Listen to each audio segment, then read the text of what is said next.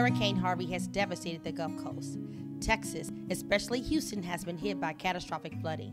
Among the victims is Texas Southern University debate team head coach emeritus Dr. Thomas F. Freeman, an icon and living legend. We're here at the home of 98-year-old Dr. and Mrs. Freeman, where floods of volunteers have been pouring in for the past 2 days.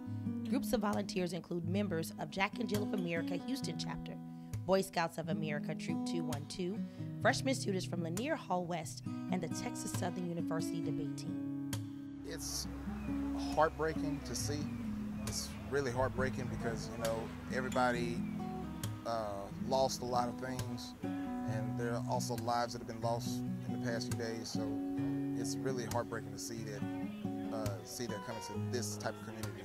On the way here, I was nervous because I didn't know what to expect. So I've never been in the floods. I'm from Kansas, so I was nervous, but I was like, if they need my help, I will help.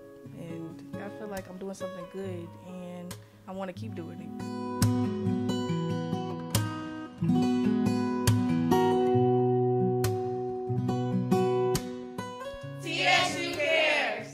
I'm Antre'chelle Dorsey, reporting for Texas Southern University.